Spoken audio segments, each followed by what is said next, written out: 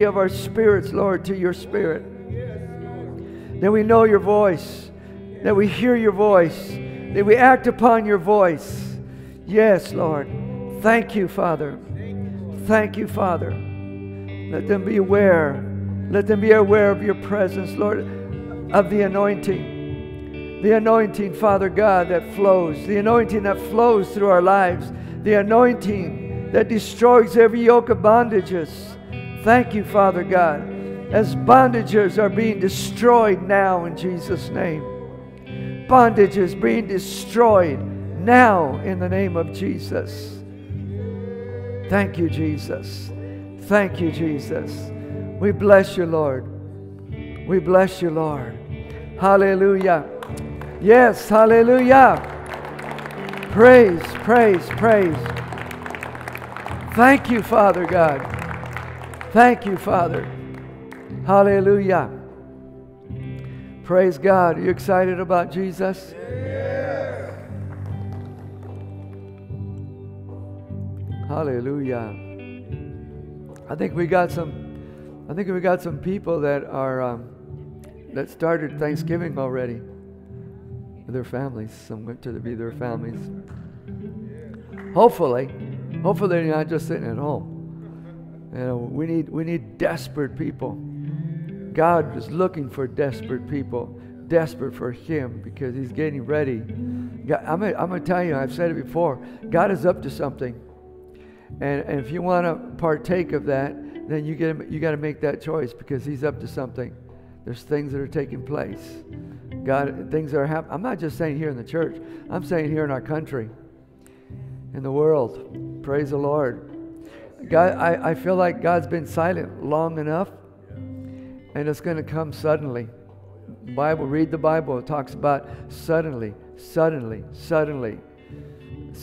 happened. Suddenly, when the outpouring of the Holy Spirit took place, that outpouring is still available to us today. It's still flowing. It's still flowing. You got to partake in it. Don't wait. You don't go and say, well, we just want revival. You got to get revived yourself. That's where it starts. And the revival is there for the taking. As you partake of the Holy Ghost. Holy Ghost. Say Holy Ghost. Holy Ghost. Say, I want the Holy Ghost. Say, I want the Holy Ghost to work in my life. Praise the Lord. Hallelujah. Praise God. Praise God. Thank you, Jesus. I want you to turn to somebody before you're seated and just say, I'm so glad that you're here with us this morning.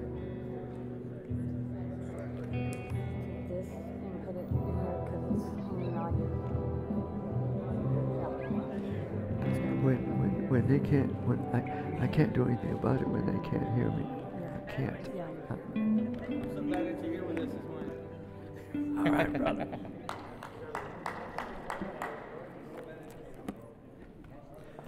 Hallelujah. Thank you, Jesus. I know that Tiffany and Deborah are out with another church. They're speaking there regarding the Covenant House, BTC. So we're aware of that. You know, we're not aware of the others. But I'm here. You're here. And we're going to partake of what God has for us this morning. Are you ready for Thanksgiving? And don't, huh? I hope I didn't hear. Don't say happy turkey,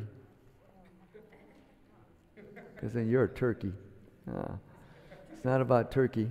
It's not about going and getting what you get and get all filled up, and diets go out the window, and you just whatever. We got that. Oh, I'll have that too.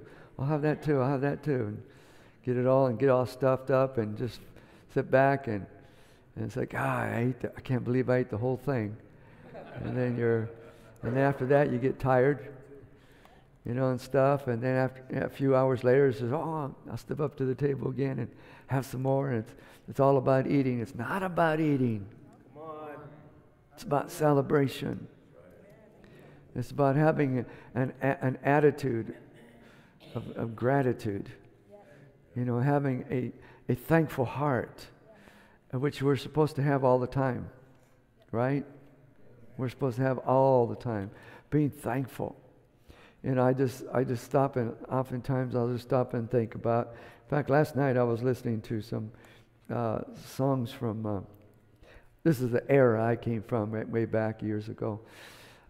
We have what's the name of them? Bill Gaither, and he has a lot of their singing, a whole group of people, and once in a while he'll hand the mic over and they'll stand up and just sing these songs, and I mean, just blast it out there, and all. Now we're just sitting there, just worshiping God, and just, you know, tears coming down, just enjoying it and all. And I said, man, look at these days. Now we're going to go into greater days. Actually, I know sometimes we think about the old days, the good days, and all that. No, you know what? We got better days ahead of us. Amen.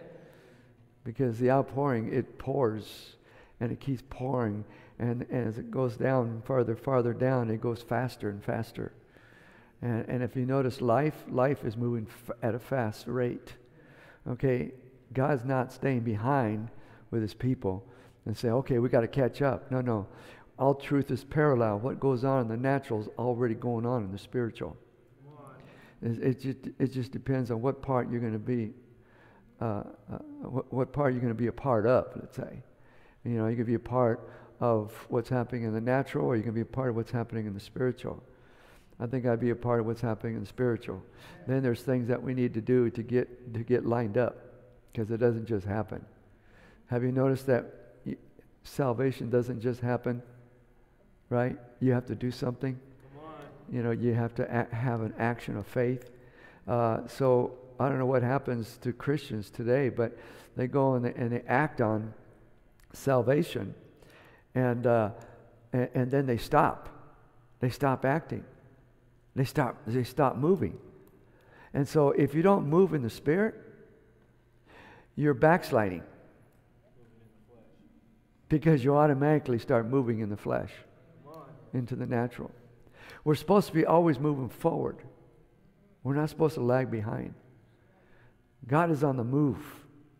He's a moving God. That's why the Bible says the just shall live by faith. Faith is a walk. Praise God. It's a walk. And if you don't walk, you'll backslide and get caught into sins where you came from. And that's an insult to God. Right? It's an insult. You know, it's getting the blood of Jesus and treading all over it, walking all over it.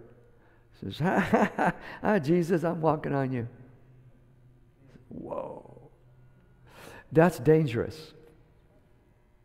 Because if you're caught walking on it, I don't care if you're a Christian. See, I believe once saved, always saved, but only if you're going after it. See, because the thing is, there's people that think it's once saved, always saved. Well, I'm all right. There are Christians today that say, well, they accepted, you know, somebody that dies and they died in their sins. But then they say, they'll say, well, that when they were a little girl, little boy, you know, they accepted Jesus when they were younger. And says, oh, that's a done deal then, huh? If that's a done deal, then we're wasting time studying the Word. It's just a waste of time.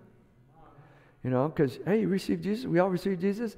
Okay, let's just go on with life and live the best we can, you know, and live in our sins and stuff. And it's okay because I received Jesus. Once saved, always saved. And those that talk that way, or those that believe that way, and there's denominations that believe that way, those that believe that way, they just look at it and say, oh, it's because they never got saved. Really? Then it's really hard to get saved. Because I'm sure there are a lot of people that are sincere when they get saved and they go and they say, Lord Jesus, come into my life. I confess you as my Savior. I confess you as my Lord. And then they go back into the world and start playing around the things of the world again and saying, oh, it's okay. You know why? It's all right. You know why? Because I received Jesus. Then there's no need of my kind of ministry and other preachers that teach you how to live holy, how to live upright, how to come out from among them and be separate. As even in the Old Testament and New Testament. And Jesus even quoted it. He says, be holy. As I'm holy. Holy is a separated life. Praise God. Hallelujah. So, I believe I'm saved, and I'm always saved. I'm always going to be saved because it's my choice. It's my choice to live the way God wants me to live. Hallelujah. Amen? That's all for free. Here, this part I'm going to teach you is going to cost you. Because I'm going to meddle in your life. Oh, what the heck? I mean, God meddles in my life. Why can't I meddle in yours? You know what I mean by meddling? I mean by making you live, or actually provoking you to live. I can't make you. To provoking you to live right. To come out from your sins and stay out.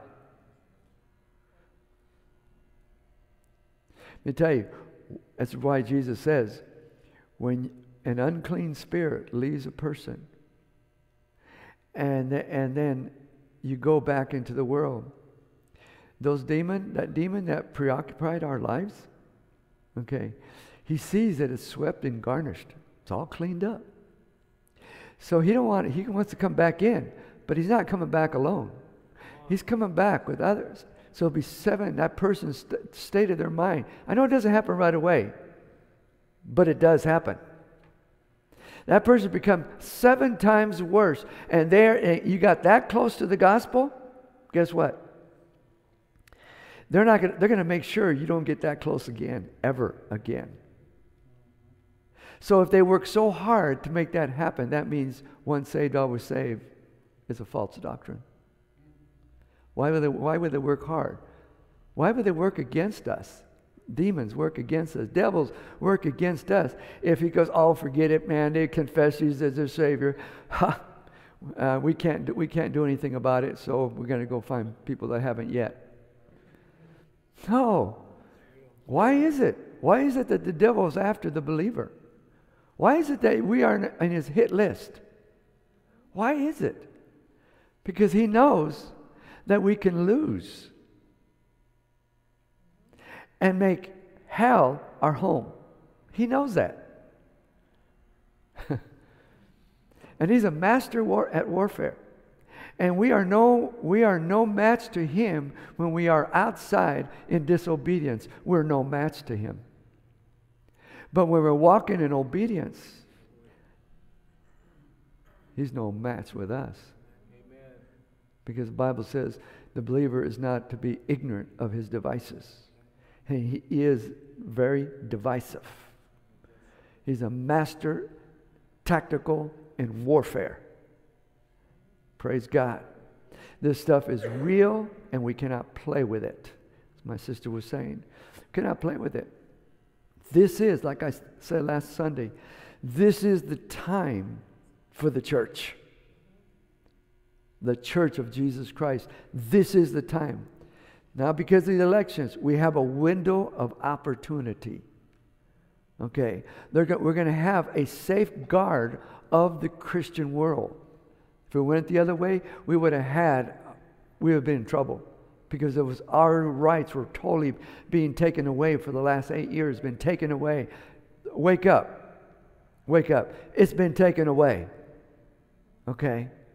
And their goal was to, and a lot of Christians didn't know this, but their goal was to dissolve us, put us totally to the side. That's the reason why it has become a godless nation. Come on, when you say pledge allegiance to the flag, oh, don't say God. Wow, really? We've done it all these years, and all of a sudden, what is this? And Christians are sleeping and standing by and, oh, well, they have their right of opinion. No, they have a right of opinion, but don't take mine away. And that's what they've been doing. And so this is the reason why, and God showed me this right at the beginning of the year, that he says, now we got that window there. It's there. Remember I said that way back? Huh? I said, now we got it. That doesn't mean that we kick back. That means that we better get in while the going is good. Because there is coming a time that persecution is coming to the church. And if you can't live the godly life right now when things are okay, don't think that you're going to live godly and you're going to be able to make a choice when they have a gun or a sword or whatever, torture, and looking at that and saying that, oh, well, I'm not going to deny Christ. You'll deny him. In the face of death, you'll deny him. Because you're already denying him. Praise the Lord. See, when Jesus was at his very end, he had said at the Garden of Gethsemane, he was at his end, and he said, Father, if it be willing, let this cup pass. That's his flesh. Why? The flesh knew it had to die. And the flesh will do whatever it takes. If there's another way out, if there's an easier way, can I take that way? That's what Jesus was saying. But that was his flesh. But because he had such relationship with God his whole life, then he was able to go and put down the flesh and say, nevertheless, not my will, not the will of the flesh, but the will of the Spirit. Let your will be done. I'll go all the way. Thank God he did. But we wouldn't be here today. Praise the Lord. Give him a clap offering. Come on. Thank you, Jesus. Thank you, Jesus. Turn your Bibles to Isaiah chapter 60. I left off with this one. But I want to look at some things here. Isaiah chapter 60, verse 1. God is calling the church. This is the call of the church. Say Zion. Zion. That's Z-I-O-N. So it's Zion. Zion. What does Zion represent? It's heaven. Okay. Where are we at? Where are we spiritually? Physically we're here. Okay, we're in heaven. Why? Because God has raised us up together and made us sit. I'm giving you scripture now. Ephesians 2:6. Raised us up together and made us sit together in heavenly places. See, so that's why we are not of this world. We're passing through. The Bible calls us pilgrims. A pilgrim is they're on a journey. And that's what we are. We are on a journey of life. Okay? So now, here's what in our journey, this is what God is saying to us. Arise, shine, for your light has come, and the glory of the Lord is risen upon thee, or upon you. For behold, the darkness shall cover the earth, and deep darkness the people. But the Lord will arise over you, and his glory will be seen upon you. That's the word. That's the anointing. The word of God. Remember, the word is light. Our light, as Jesus said, he said even of himself, yes, he is the light of the world, but he said, you are the light of the world. And that light is as bright as us receiving the word of God and believing the word of God. As we're walking in obedience to it, that light increases. Our disobedience begins to put out that light. But our obedience keeps us in the light. We have fellowship in the light. Okay? We have fellowship. Now watch. He says, so what does he say to the church? First word. What does it say? Arise. Arise. Arise. So there is a need for obedience. Arise from what? Arise from where you came from. Arise from your darkness. Arise from your disobedience. Arise and what? Arise and shine. What? Let the word shine in us. Arise, shine, for your light has come. Now, who represent that light? Jesus. Okay? Your light has come. The light has come. Jesus is the light. He's come already. So now, arise to that light. So you know where you're going. So you understand life. Don't ever think that I don't know what I'm going to do in life. I don't know what God wants and all. No, the sinner can talk that way. We're not sinners. We're saints. Called out with a purpose. With a destiny.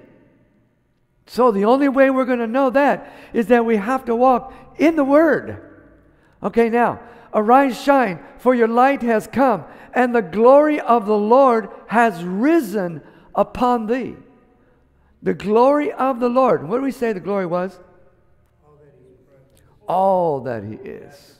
Healing, deliverance, freedom, blind eyes to be opened, deaf ears to be unstopped. That's the glory of the Lord. That's see, when we say the glory of the Lord is showing up, that means there needs to be miracles. Come on. The glory of the Lord, miracles. How many miracles are taking place in our churches today in our country? Very few. Very few. Why? Well, the glory of the Lord hasn't risen. I wonder why. It's because the church hasn't arisen. The church is still in their mental state.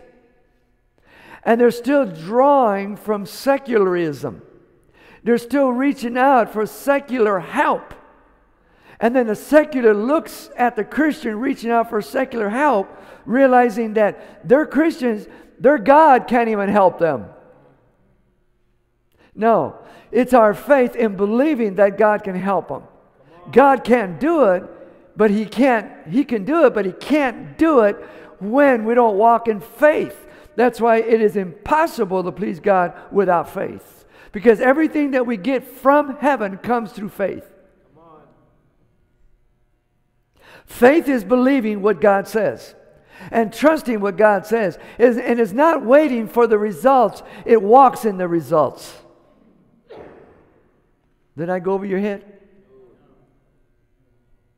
We don't go and wait till God shows up. God's already showing up. See, we think that we're waiting on God. No, God's waiting on us.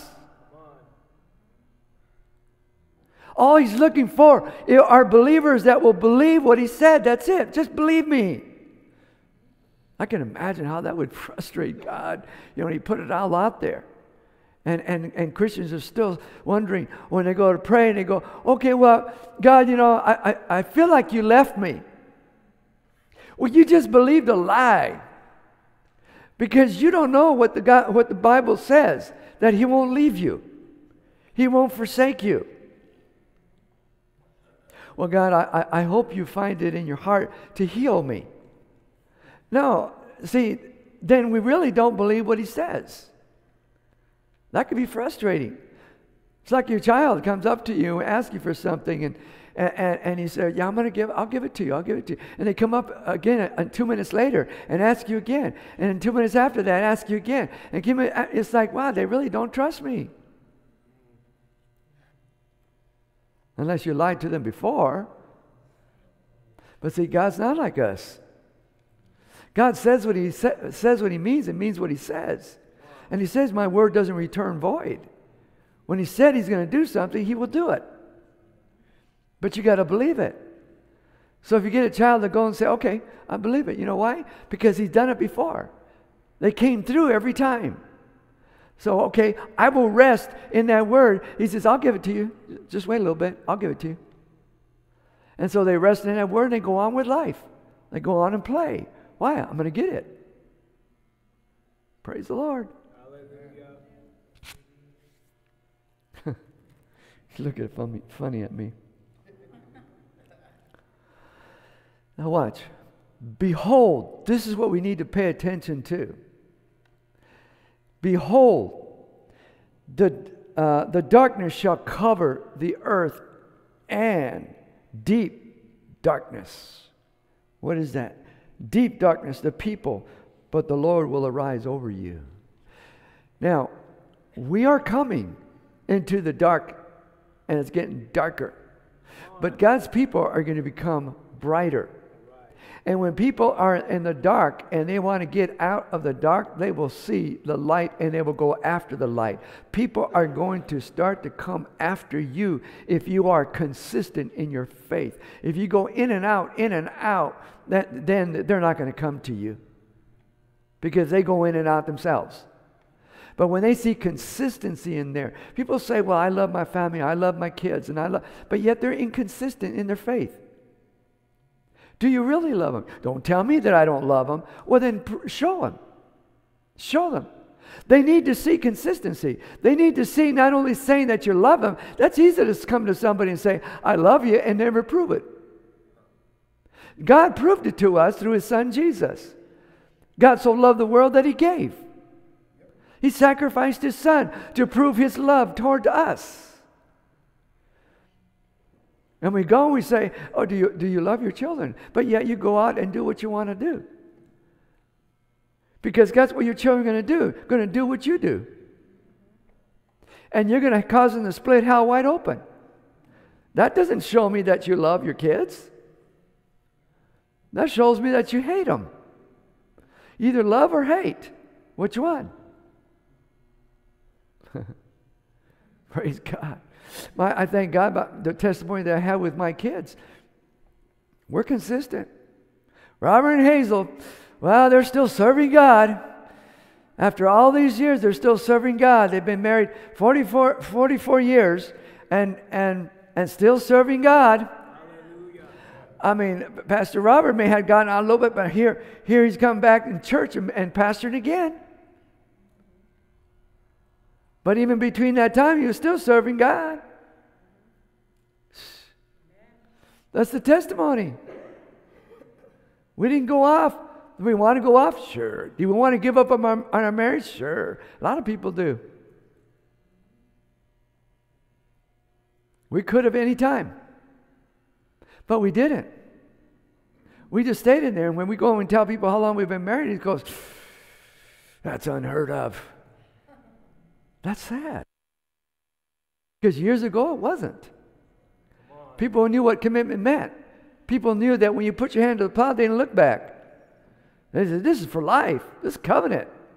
We're going all out. Praise God. But I'm going to tell you, to be honest with you, we would have never made it without God. Because we would have gone off just like everybody else. The only thing that made the difference is that we had our convictions before God. And that kept us going. And as long as we kept going after God, we stayed together. And not go and do this, gritting our teeth. Well, I stayed with you, woman, long enough now, or no. Now we're better off today than we ever have been. We're enjoying life now. Now we're finally on the same page, aren't we? We're finally on the same page.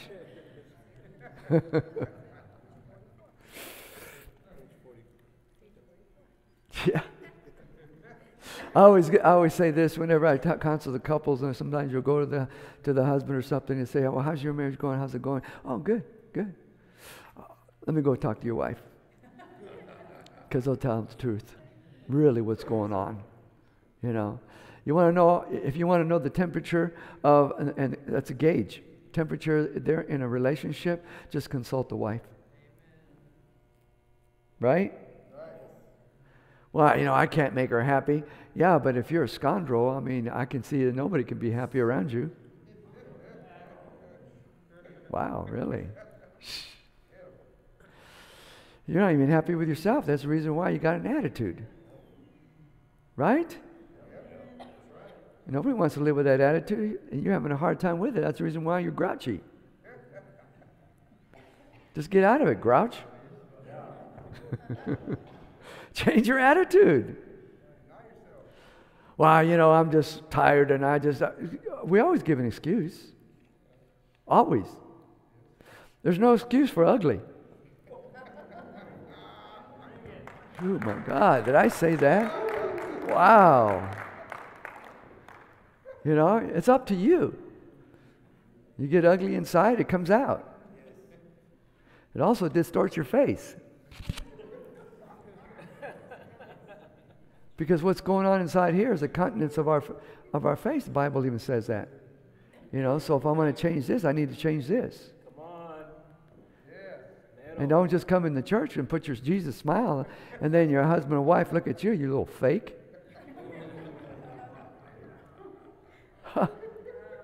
I know how you really are. It's like, wow, that's the reason why I kept working at it because, man, I was a preacher and I'm ministering the word. And then if I go over there and turn over to my wife, I wouldn't look over there. But there'd be dagger eyes. I mean, it's like, we got to get some things straightened out. So let me tell you. But I think I think it was only one time, maybe, if I can remember correctly. Didn't get it right. I was ministering the word. I was teaching on temptation. And here I was yielding to temptation to want to get upset. And which I did. But we made it right later on. The thing is, I hate it. Because you know what? I want to be real. Come on. Some preachers can do it, but I can't. I want to be real. But I want to be real in front of her. That's right. That's what I want to be real in. Because nobody else sees me, but she sees me. And I want to be real. I want to make sure that how I live in front of people in public is how she sees me live. And the only way I can make that happen is that I have to keep humble before God and bow myself before the Lord and God and say, God, help me. I realize it is about me. It is my issues. She may provoke them, but she's got some things. She has some things, but you know what? That's not my part. My part is not to change her. Her part is not to change me. My part is to change me. You see? And when we do that, then God gets in there. But when we start blaming, He's out of it. Preach. He's out of the picture. You're on your own. And I used to hate those times I was being on my own. Because I know what the Bible says about relationship. And I look at that and I said, you know, my prayers are hindered. And it's like, oh my God, you know, I don't want to say I'm sorry yet. I'm just upset. I'm just suing in it and all this. And then I want to go to God and talk with God and I can't. Why? Because He doesn't hear my prayer. He doesn't hear our prayers. Read it. I think it's in Peter. Our prayers are hindered. And so what I need to do is that I need to get it right. I need to go, as even Jesus says, to go and leave your gift there and leave it there at the altar and then come and make it right. Whoever is, your spouse, your friends, whoever, make it right and then come back and then offer your gift before God.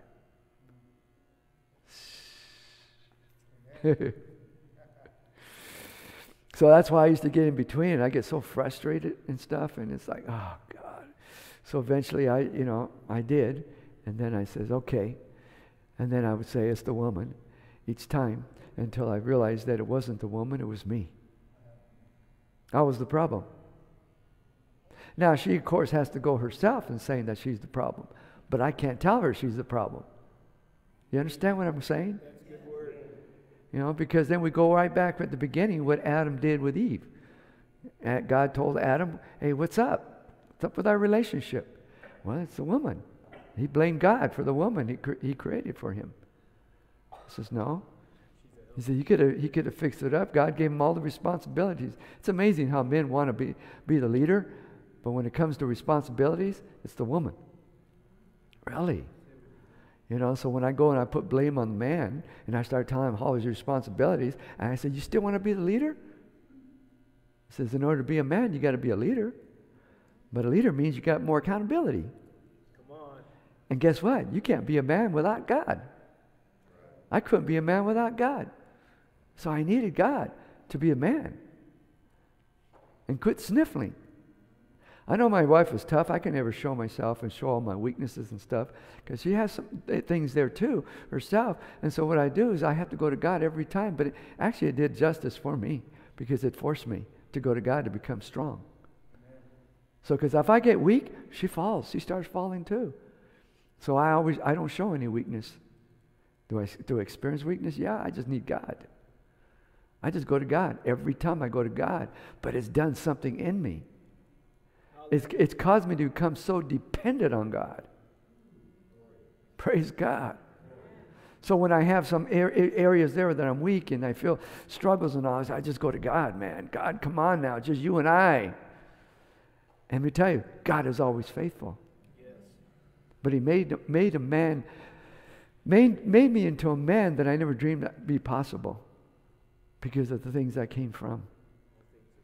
And therefore, I love myself. I'm not in love with myself.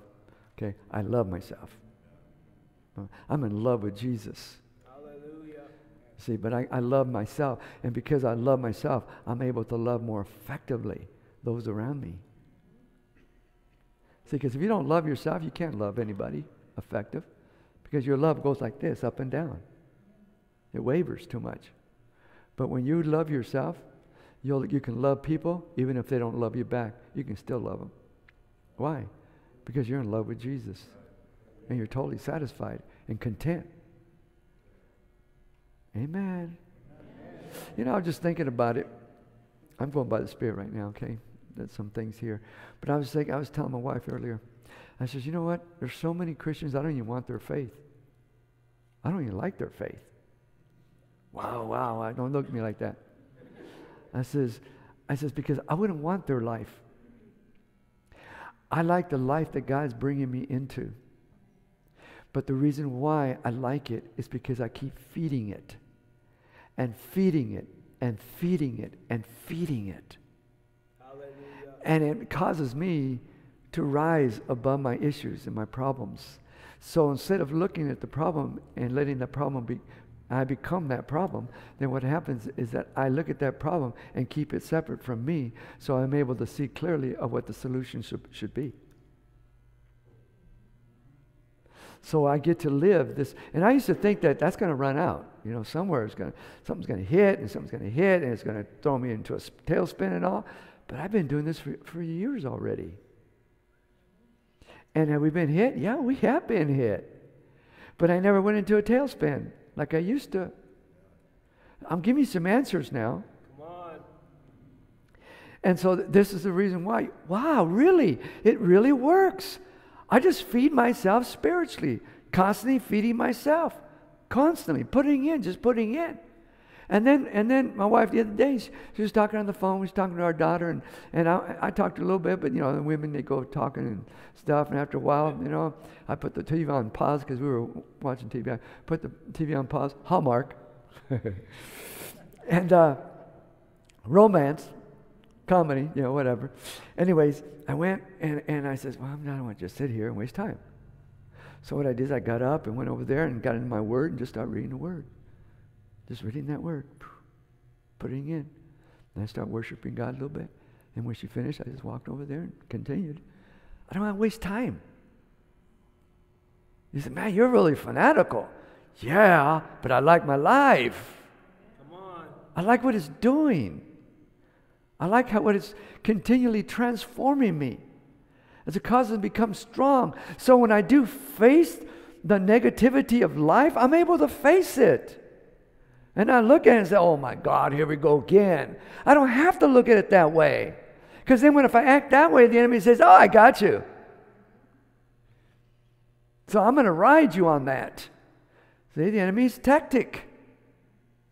He sees our reaction on the outside. He hears what we say, and he knows how to act based on what we say. Oh, come on, Pastor, just get real. That's just life, that we just say things like that. Just say what you want to say. Go ahead. How's that working for you? Even your own body responds to what you say.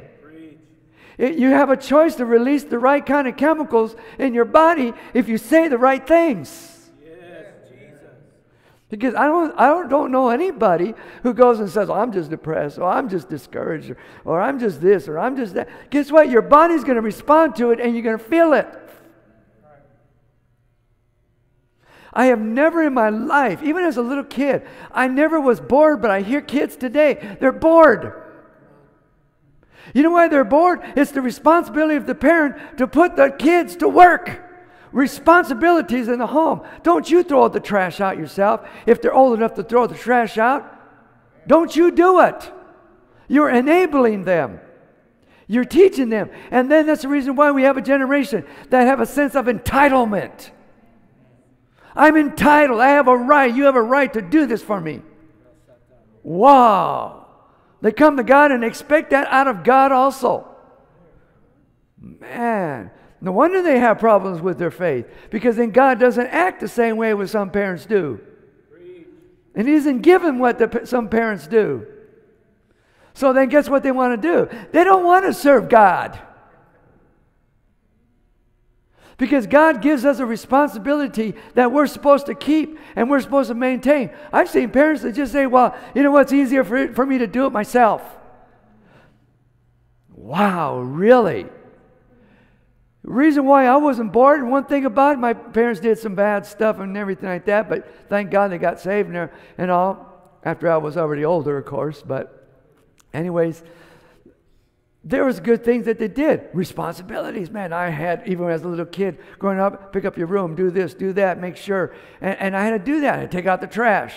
And I would go over there, and I had to do all the mowing of the lawn on our house. Take care of the outside.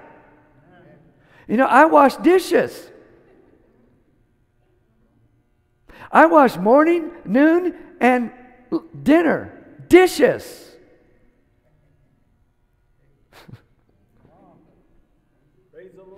I don't see those happening to kids today. Really? Then when God goes and says He doesn't act like the parents, then He goes and says, I don't, like I said, I don't want to serve God. I don't want to live for God. Oh, no. Watch your son. He's going, cut it. I ain't going to cut it. I'm going to go on. I was taking care of things, and I even took pride in it. I was taking pride in it. I look at the lawn. I had the best looking lawn of the whole block. Maybe one. I think there was one. It was a gardener. But I looked at it, and I edged it, and I mowed it, and I watered it, and make it nice and green. It was one of the greenest lawns there in the block. I took pride in that. I liked it. But it taught me responsibilities. It taught me to grow up. See, when we're bored, we have a lack of direction. It all starts in the home. Come on. Praise the Lord. That's good word. So when they go to serve God and they choose God, then God gives them responsibilities. They can go and flow with it. And they won't buck it. They won't resist it. This generation are a lot of goats. Amongst our young generation. Goats. They have been taught responsibilities. Why do you think they have so much living off of government? They make a living out of it. Why do I need, I could just bend the elbow and bored. You get bored. I have never in my life been bored. From a kid growing up, never in my life been bored. To this day, I never get bored.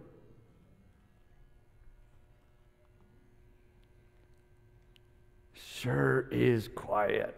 Maybe I better cut it, huh?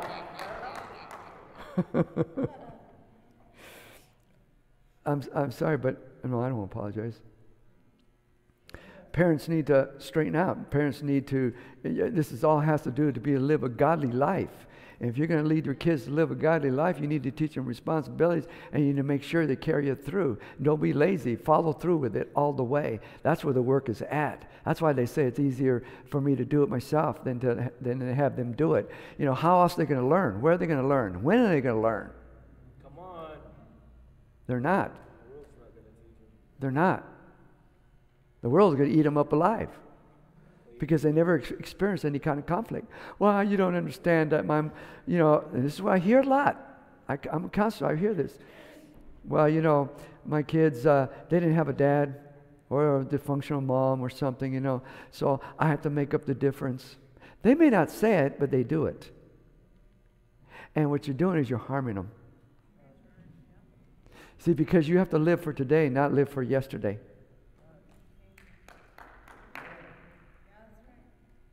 Because the kids are smart and they'll use that yesterday against you for leverage.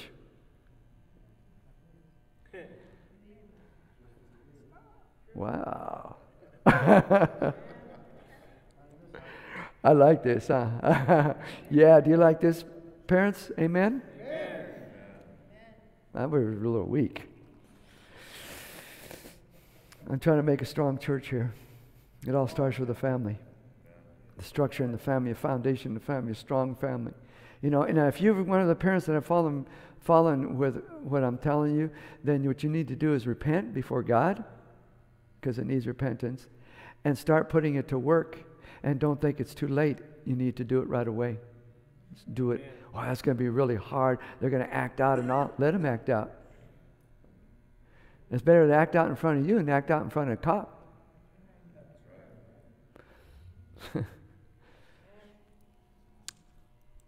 Man, it's hard for me to get off of that, but I'll do you a favor and get off a little bit. Oh, it's talking about gross darkness. I mean, sometimes we add to that. Gross darkness.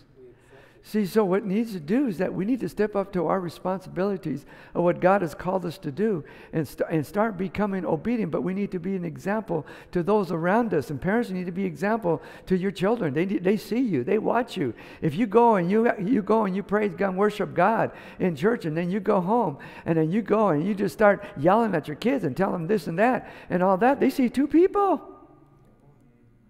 That's mixed messages. Well, I like you when you're over there worshiping God and all, but, you know, I like that mom or I like that dad, you know, and stuff. And, you know, when you get home, I'm scared. Or you get home, it's like, man, you're inconsistent. So then what happens, it breeds in them, because they're going to protect themselves, it breeds in them rebellion. And then we get upset because they're stubborn and rebellious and don't realize what we did. Because our kids are only a product of what we made them.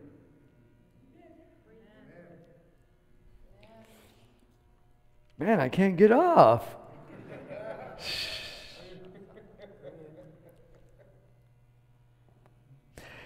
Now, let me show you something here. Behold, the darkness shall cover the earth, deep darkness the people, but the Lord will arise over you, and his glory will be seen upon you. His glory. Okay. What the world needs to see is God. They need to see Jesus. All right? That's the glory. Now, what part of his glory are we going to allow them to see? I want to see the whole thing. There's something that, I'll just say, Mark gave me some kind of plaque. It said that, behold, but all things are possible with God. And I had to find out. He wouldn't tell me. Nobody told me, so I found that out. I looked at Will and said, "Will, who did this right here? Who put this on my desk?" You know, and he's over there. He was drinking. I don't know where he was drinking, but anyways, he was there, and he starts standing up. And he goes, "Oh, I'm going to go." You see it all over his face. You know, I says, hey, get back over here. Let me ask you something. And then he goes and he starts, and he says, "Well, you know, just look in the cameras." I ain't going to look at the cameras. You tell me. And so I made a guess. I guessed something, and then I guess the second guess was you. Wasn't the second guess him? You know? And then he goes, I mean, you want to give a secret to him? He'll show it all in his face. It was funny. But anyways, that sign there I liked, you know, and it's really because the glory of the Lord is really revealing the bigness of God. And that's what I want to picture, give you that kind of picture. The picture of the bigness of God, how big God is. Show a certain situation that rises up, well, God's bigger than that. You know, a problem rises up, well, God's bigger than that. You know, a person has need of healing or something, well, God's bigger than that. That's the way we need to respond. That's the glory of God rising up on the inside of us. When somebody presents a problem, okay, let's think this through. Let's pray this through. Because there's a solution. Anytime there is a problem, there's always a solution. It's asking for a solution. Anytime there's a problem in relationship, the problem is there because it's looking for a solution. There's a solution to every problem. Why? Because we serve a God that is all things are possible. Amen. All things are possible to them that believe. I believe. I believe. That's why I cannot bow down to the problems of life. I cannot. Preach. I cannot. Not when I serve a big God.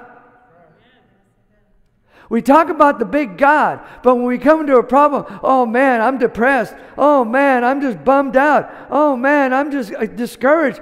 What? You just talked about how big God was. That means that you talk about it, but you don't believe it. It's got to go further than what we just talk about. We've got to talk about what we believe. It's got to become our belief no matter what. Even if it doesn't look good, and even if it's getting worse, still look at the bigness of God. Hallelujah. Because God is faithful. Now, we cannot look at the bigness of God when we are so caught up with life. I'm going to read this, Luke chapter 21, verse 34, and I'm going to read it from the Amplified Version. And listen closely what this Jesus is giving warning. He's giving warning. He talked about the end times, but now he's giving warning here. He says, take heed to yourselves.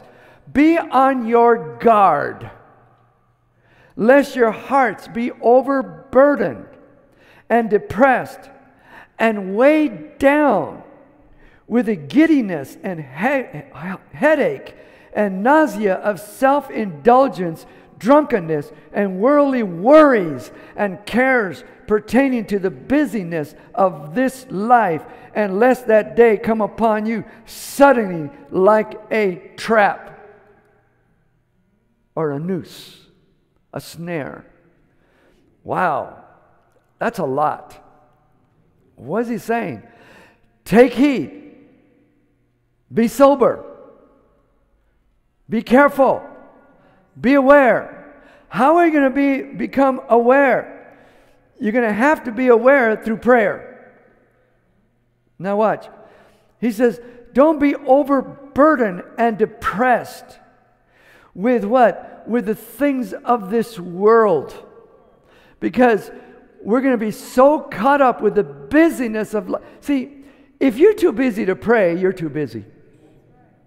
If you're too busy to get into the Word, you're too busy. I can't afford to be too busy. I can't afford it. It's a matter of life and death, and we have to look at it in that way. It's a matter of life and death. The life of God moving in through my life. What I cannot allow. Let me say this. If you're too busy, God didn't make you busy like that. You got busy because of the choices that you made. You don't know how to organize because you don't know how to prioritize. But our prioritizing takes place based upon where our heart is at. And if our heart is connected to the heart of God, then everything around you will surround. It will surround around that. You know what? I can't do this. Nope, I can't go there. Nope, I can't go to that meeting. Let me tell you, because you know what? It takes away. You don't have to tell anybody that. Just know that for yourself. It takes away from me. I'm going to be so wiped out, I ain't going to have time for God. Oh yeah, but I pray while I move around and I pray. That's good. I do that too. But I also take the time out of busyness just to give time to meditate upon God. Meditate upon His Word. Ponder Him. Think about Him. Thank Him. Thank Him for my life. Thank Him for victory. Thanking Him for redeeming me. You'll always find something to thank God in. Hallelujah.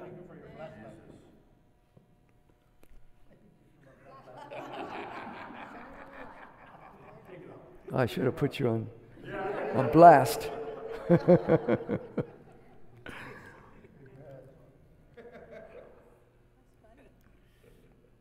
You think so, huh? Yeah, if you got a droid, you can do that. There. How'd you like that? Now, don't get me off here now. Now, notice, we can get so busy and all of a sudden, I believe this is really what has happened to the body of Christ today. All these laws that have been passed, the Christians just sat back. Lazy. You got problems. I know Christians that have so many problems. They got this problem. They got that problem. They're dealing with this problem. You know what? You're always going to have problems. But there's two things. You're either under the problem or you're above the problem. And the Bible calls us to, he says this, God's word says that he raised us up. But he also called us eagles. Eagles fly high. Okay? That's what they fly above the storm. We got to fly above the storms. I'm going to teach on that one day about what Isaiah says. You shall wait upon the Lord. They shall renew as eagles. They shall mount up as eagles. Right? But see, this is where God wants us to come into. But I see so many Christians that are just down here. And then you go and you tell them and you encourage them and all. And they get a little encouraged there. And then when they leave you, they're back down there again. Because you know what? You can't help walk people out. They have to walk it themselves. They have to choose to walk it. Amen? Hallelujah. See, what's going to happen? Suddenly things start to happen and look around and say, oh my God, I didn't realize this happened. You don't, let's go back for a moment. You don't go and take care of your kids and do what they need to do and teach them responsibility. Then next thing you know, when it's time to do it, they're older. And they tell you what to do. Because you never told them what to do, they tell you what to do. Come on. How many of you had teenagers? They do. Praise the Lord. Oh, but I can't help it. You know, I didn't have a father in the house or a mother or whatever. I says, no, that's no excuse whatsoever. No excuse. Not when you have God. Mothers, if you have God, God could be your husband. Totally. But you need to pay attention to what he's saying. Watch what it says. In fact, that word giddiness, I said giddiness. Giddy is silly.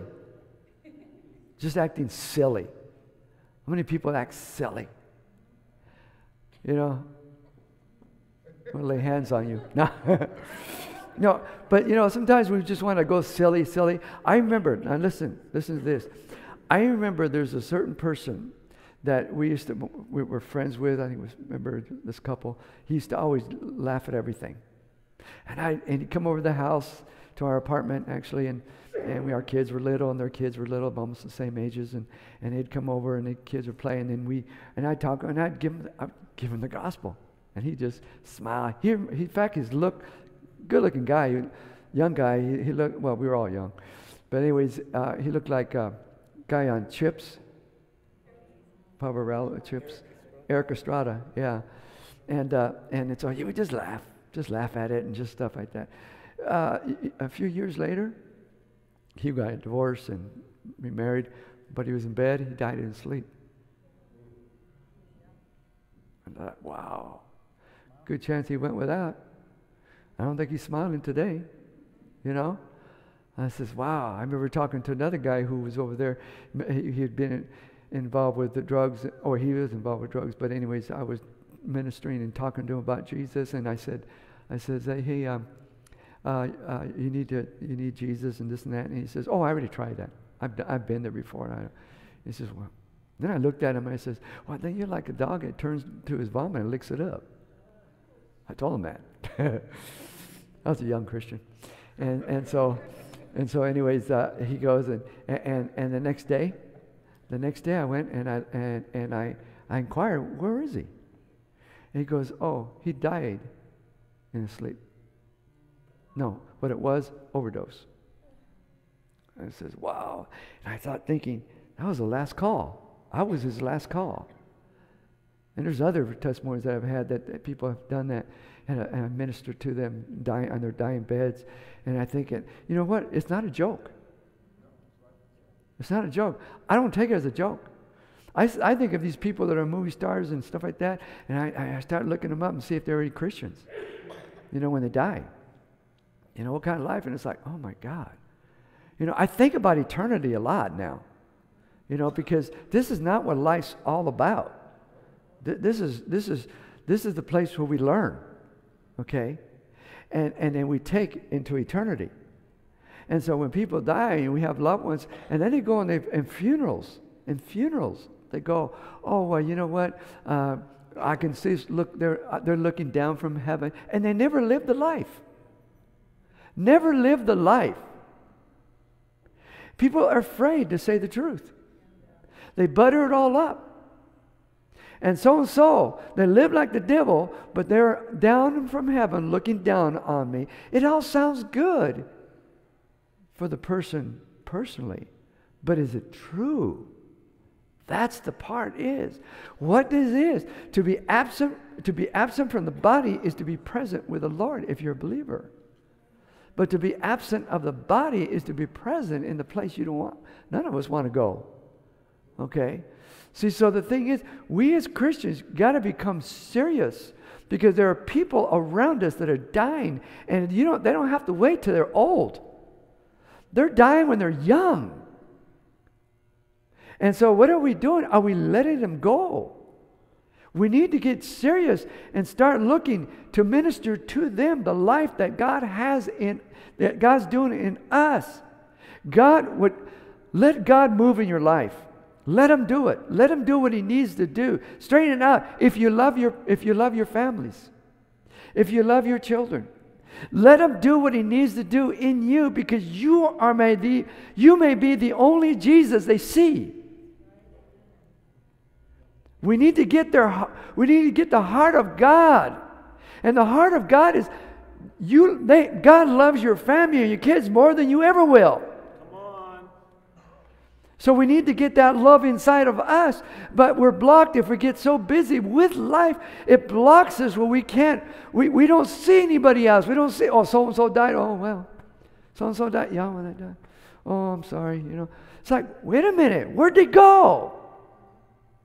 Where'd they go? We need to look and stop. You know what?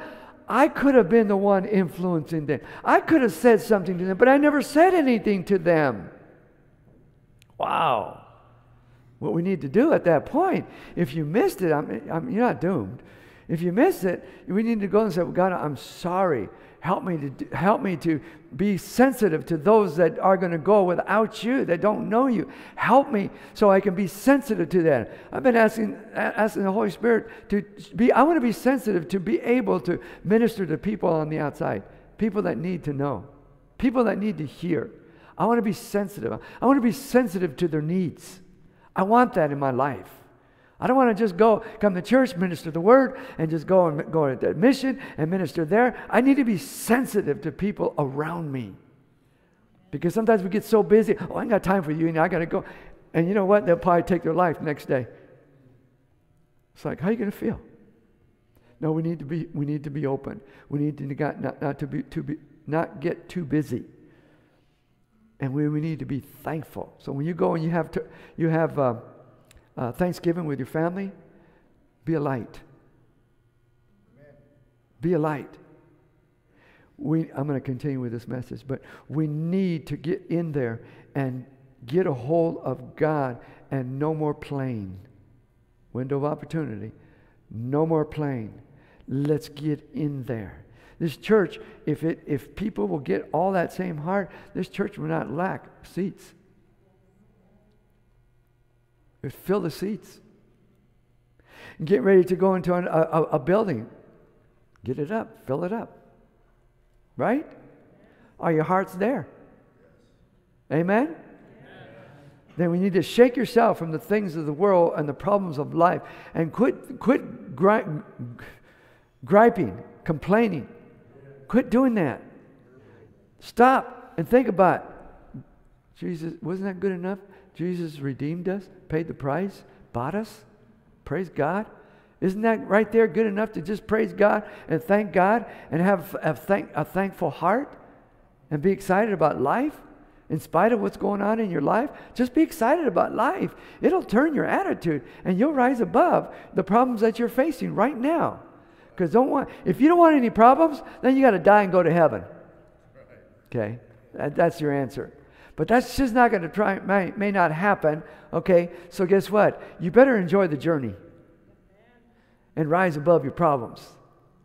That's where I live. So I'm inviting you where I live. Amen. You don't have problems? Sure, I got problems. But it's not inside here, it's out there. I keep it separate off of me. So I don't have to go around saying, God, I wish this was this way. Oh, I wish that. Oh, I wish I could have this. Oh, it's not going to work.